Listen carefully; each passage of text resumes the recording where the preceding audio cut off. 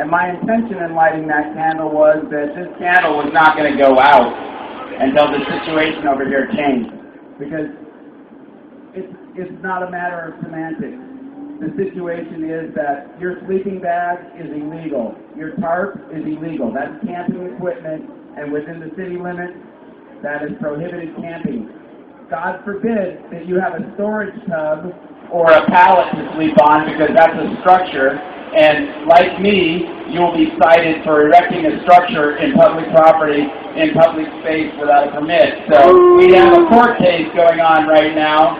August 23rd is my court date, and I was sleeping on a pallet over here at City Hall on a rainy, cold night, and they cited me for sleeping on a pallet. They said I was erecting a structure.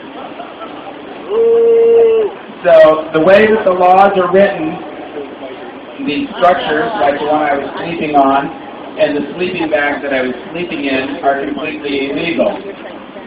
So anyway, when I lit that candle, my intention was that we're not going away until this injustice is remedied. We are not going away. And that's the message that we have for City Hall, is that we're not going away.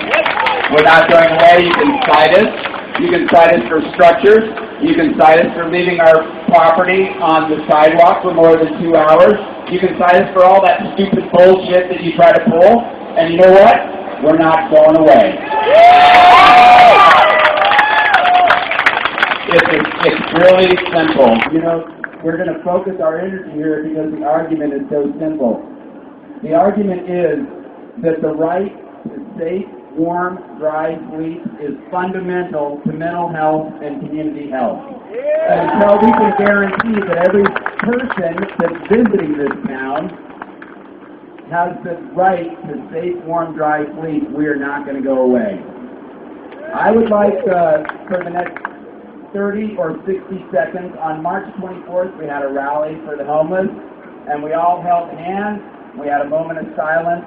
I would really like it if you would reach out to the hand of your neighbor right now, and that we would just bring the volume down, bring the intention up. All right? Because this is where our power is. This is a spiritual revolution we're in. I don't give a shit what you believe in, because all that stuff is really powerful. So believe in what you believe in. Grab the hand of your neighbor. Let's have 30 seconds of silence or intention, please.